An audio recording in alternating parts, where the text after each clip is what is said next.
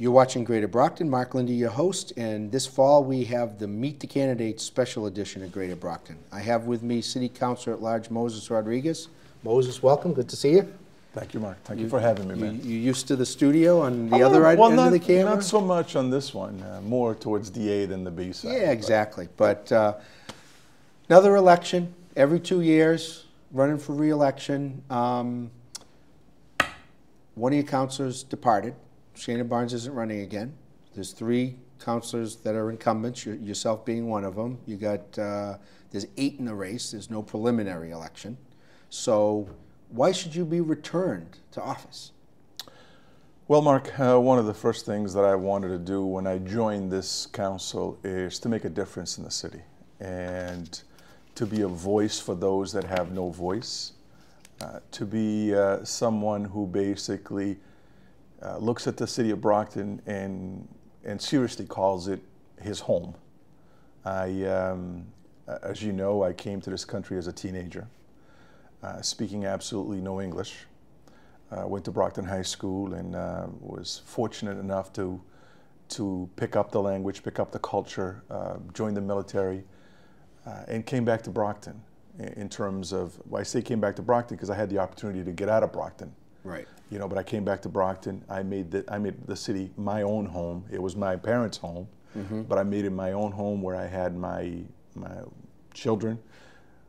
The children that actually went to Brockton High, graduated from Brockton High, are doing very well themselves. And that's the reason why I joined the council. Because a lot of us sometimes, we see the issues in the community, but yet we're afraid of taking the step to do something about it.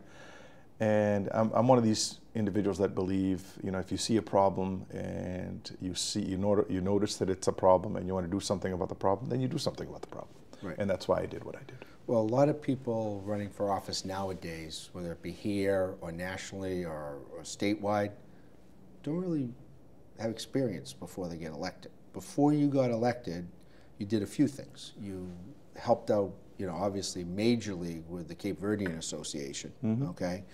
President, executive director, all of that. You worked in Mayor Harrington's administration for 4 years? Yes. Okay. And over at Brockton Hospital, yes. I mean, Chief of Interpreter Services. I mean, obviously, picking up English, you had other language skills, but my knowledge of you, just from being a past board member here, being a colleague and a friend, very involved in the community. You're the guy that when something bad happens in the Cape Verdean community, but not just the Cape Verdean community, you're at the funerals, you're at the wakes, you're out there, you're out on the street. So it's you know, talk the talk, walk the walk, all of that stuff. But you did make it your home. You're like me. You chose to come back here. Correct. Chose to come back here and help out. So being on that side of the table, what are the issues that you see coming up in the next 2 years? One big one that's being discussed right now is desal, okay? And also throwing out on the table other options like MWRA.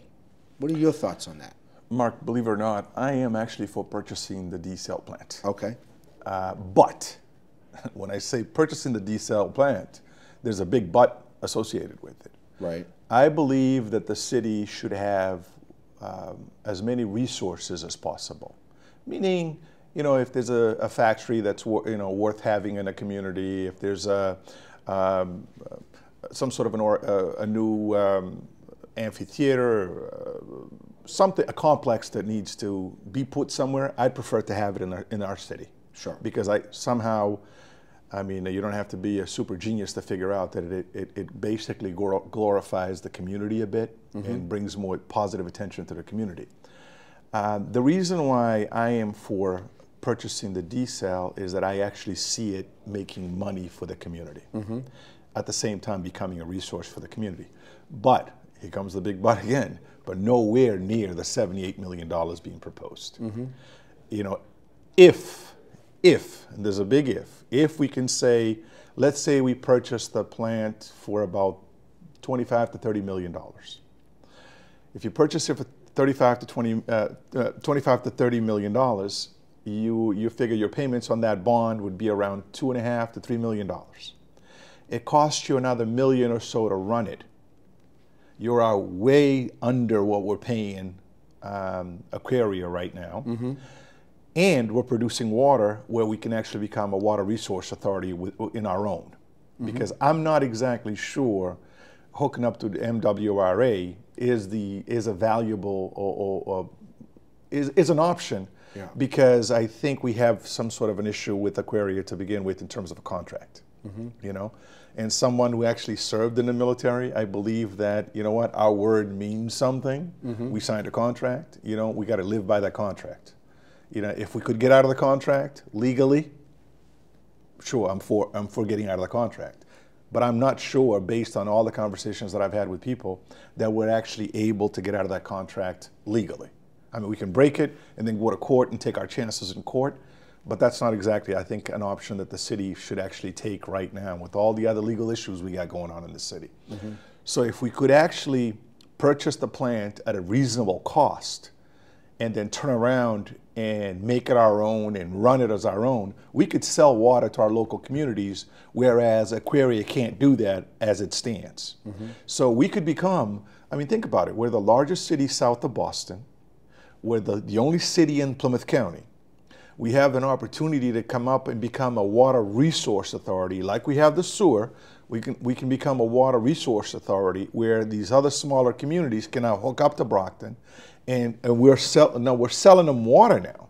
We would be selling them water and making a positive revenue for the community. So unless somebody else comes up with a bigger and better plan, I think that plan actually works a little bit better.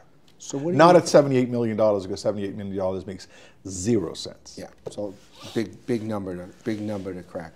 So you're out there, you know, signs are going up, campaign kickoff. Even though now we go till November. Okay, what are you hearing from your constituents? You're out all the time.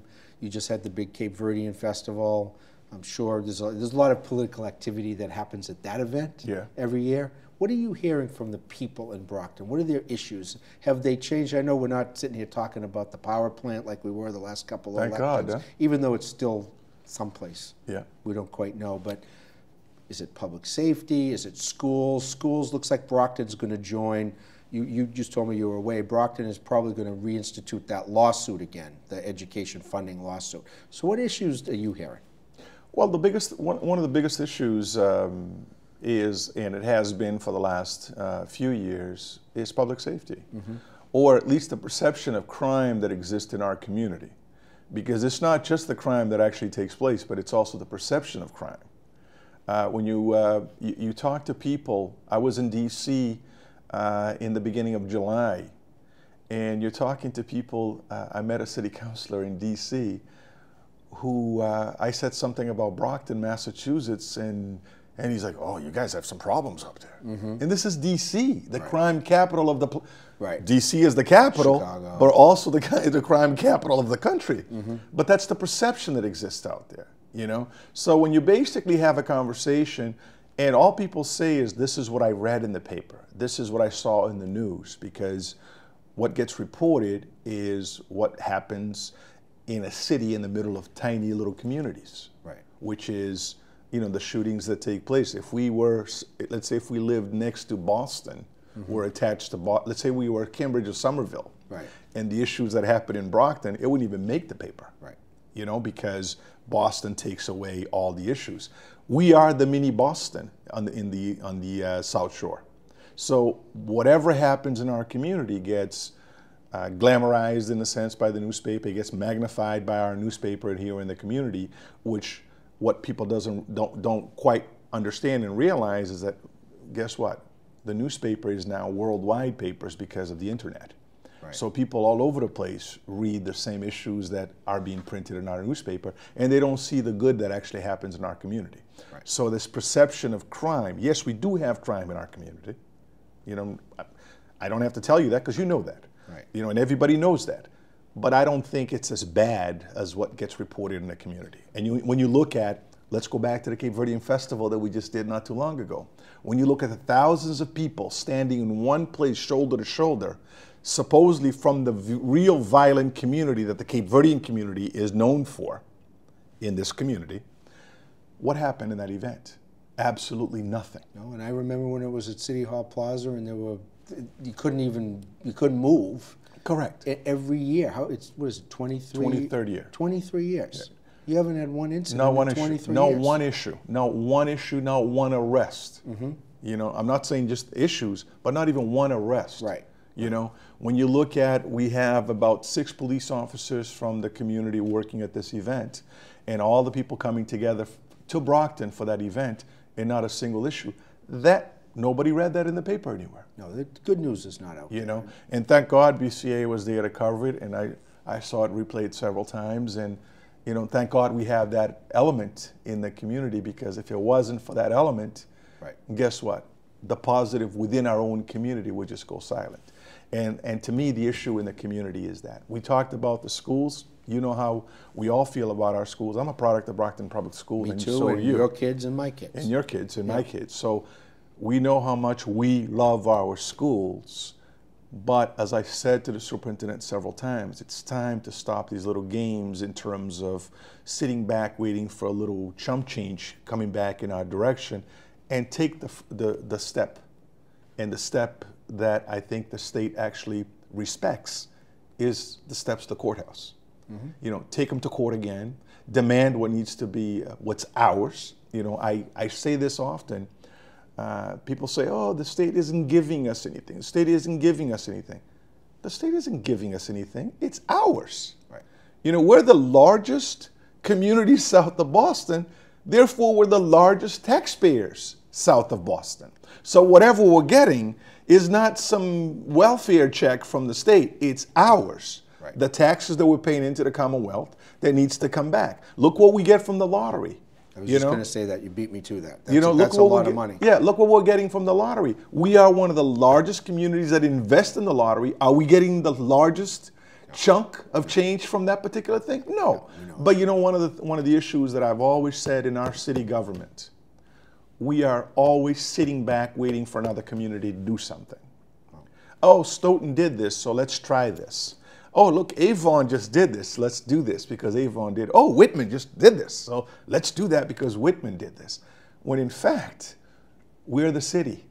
Cities are supposed to lead, and we need to start leading, not just sitting back waiting for things to happen on our behalf, but to take the necessary steps to force things to happen for us. Well, I know you and I could talk for half an hour. I got the 1 minute. Oh, so you get about 30 seconds to tell them website, phone number, how to get involved, and why they should re-elect you. Forget I'm here. Look at the camera.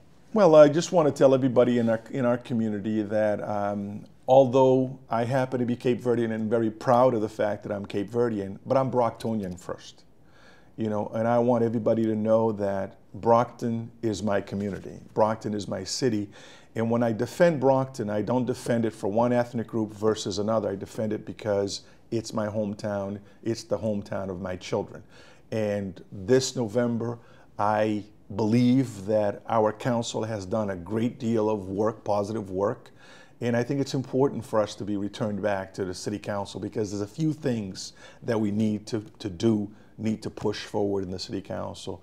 And for that, I count on your vote on November. Thanks, Moses, for coming in. We'll have you back. We'll get you all together, and we'll cover the election. Thank you, sir. Okay.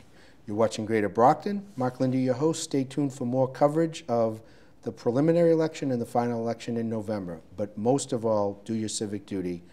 Educate yourself about the candidates and vote. Thanks for joining us.